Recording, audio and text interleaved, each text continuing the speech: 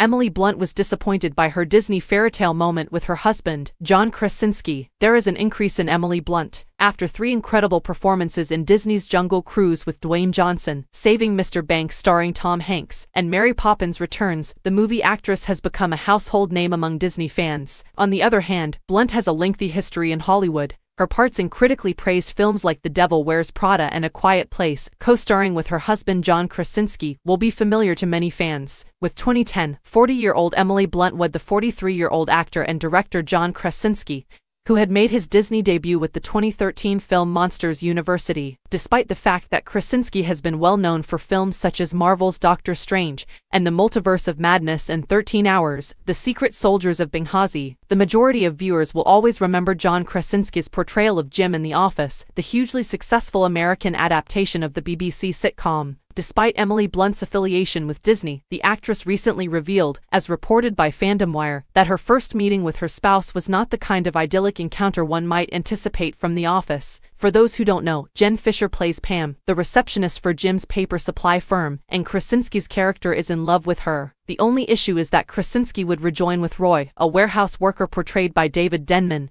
During the making of 13 Hours, The Secret Soldiers of Benghazi, Pam is engaged to him. Jim, a charming and romantic man, has to put up with being Pam's friend for years until their chance to be together eventually presents itself. Fisher and Krasinski have a really special and sincere bond during production, which even persuaded Blunt that the actor must be very similar to his on-screen persona.